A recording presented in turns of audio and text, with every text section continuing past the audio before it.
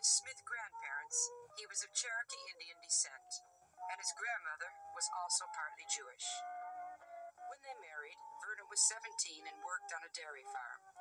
Gladys was 21, a seamstress at the Tupelo garment factory.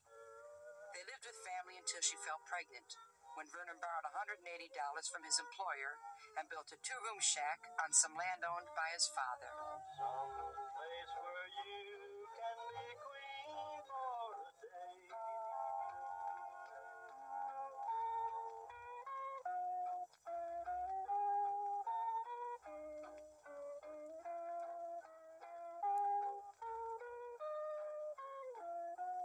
The little house, restored by enthusiastic caretakers, now seems like a bijou residence, complete with wallpaper. It was in far less comfortable circumstances that Gladys went into labor in January 1935. She gave birth to twins, the first stillborn.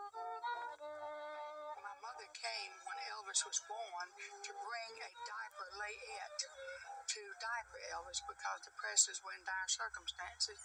And Dr. William Robert Hunt, who delivered him, was our Sunday school teacher and delivered all of us. And he announced on prayer meeting on Wednesday night that the Presleys had had twins, and would the good ladies of the church come out and give them some assistance.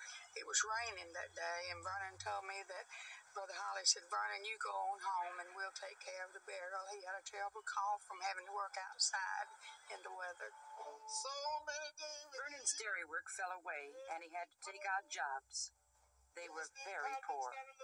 And when Elvis was 3, his father was desperate enough to swindle his old boss out of a few dollars. He was caught. I can't change my clothes. I wonder how long before The law bore down hard, and he was sent to Parchment Farm prison for 3 years. so many days when they would be cold.